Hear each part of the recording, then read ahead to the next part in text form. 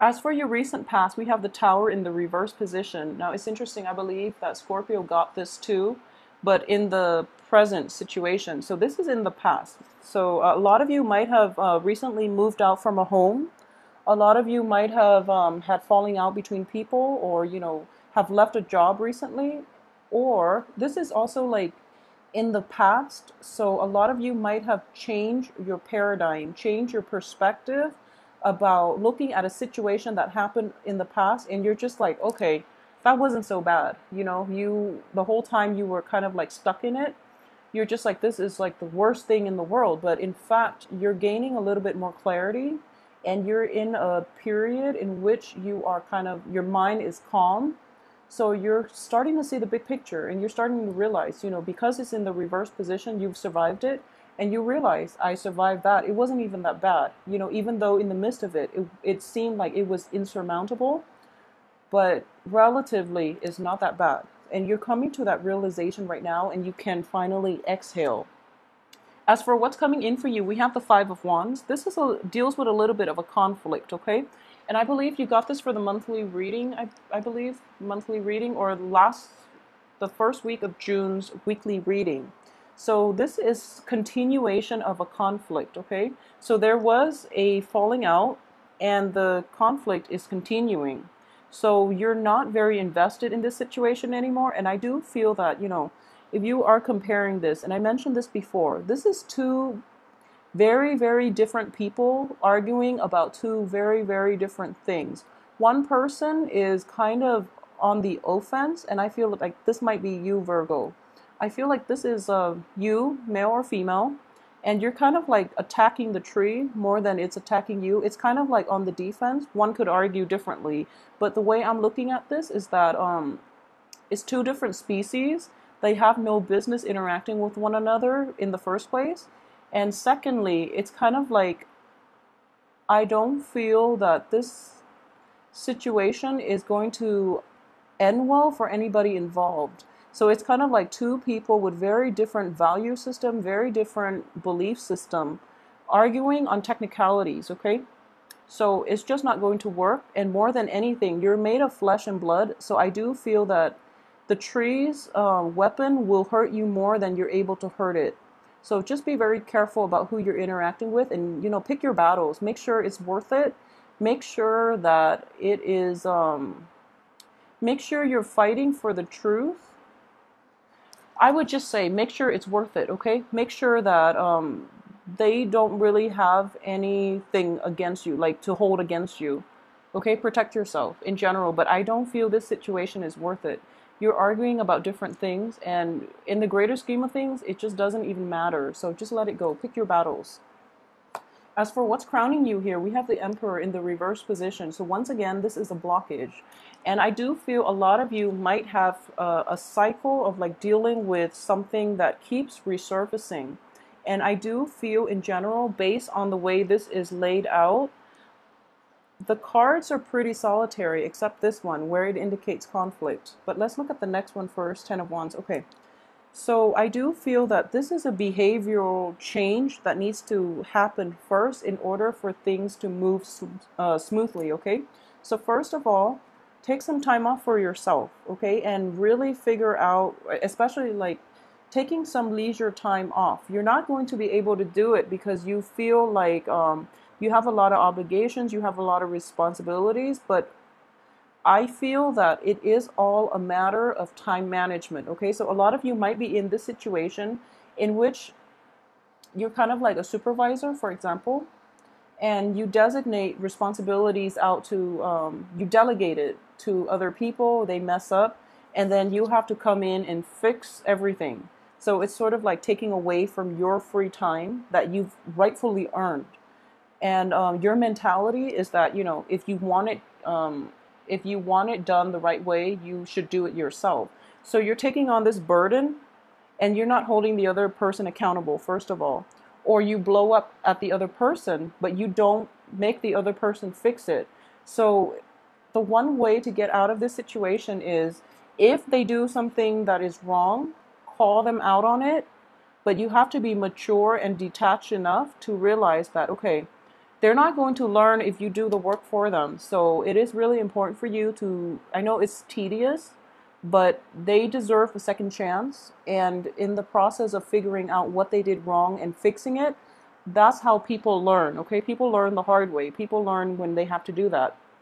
So in this situation, sit down with them, let them fix it themselves, and then you can have that extra time for yourself. That's the best way to handle it. Don't take on the burden on your own, and especially don't do the work that other people are supposed to do right the first time. Make sure they do it themselves, okay? Because you can't continue with this type of behavior your whole life. It is really hurting you. So, don't put yourself in this situation, especially for this week. I do feel a lot of mistakes, a lot of errors will come up, and you're going to have to fix it, okay?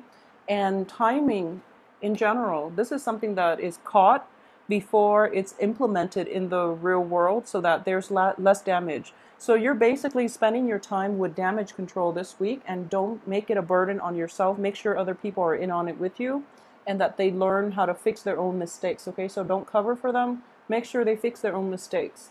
As for your the advice here is, once again, don't take the reins on this. Don't do it yourself. Don't try to fix everything yourself. And don't get into the mentality where, if you want it done right, you have to do it yourself. Everyone has their own ways of doing things. So while it might seem like it's not right to you, they have a good explanation for why they're doing certain things. So make sure you also listen to the other party, okay? So don't take it upon yourself. So don't take the reins on this. Make sure whoever it is that you delegate it to, or whoever you're collaborating with, that they are as responsible for their mistakes, and that you both sit down and try to figure out what went wrong and how they can fix it, not you, because it's not your burden. And for your external environment, I do feel there is going to be a breakthrough in communication, which is a really good thing, okay? So it is going to require a little bit more patience on your part, and a little more of you're going to feel like you have to over explain, okay? And there's no harm in that. It's frustrating and it's annoying, but you're going to have to get yourself in this situation where, you and Gemini explain things very, very well. And sometimes you feel that, you're kind of leaps and bounds ahead of other people because you are really good communicators. Other people don't communicate the way you do. So give them some time, be patient with them. Don't be too confrontational, because I do feel that given the time to process and think things through, they can give you a very good reason as to why they're doing such and such. So be a little more patient. But I do feel that, it's kind of like the unlifting of the veil, where you're starting to realize, okay, this person is not lazy, or they're not crazy, or they're not, such and such. They just do things a little differently, and that's the whole process of working with another person, especially people who are very different from us, especially people who we consider like a different species. So it is really important to understand where the other person is coming from in general. As for your hopes and fears, we have the Eight of Cups. And the Eight of Cups in the traditional deck is the process of making a clean break, walking away. In the reverse position, it is going back to a situation to fix it. And I do feel that it will benefit you greatly to fix it, okay? The only thing I would say is that,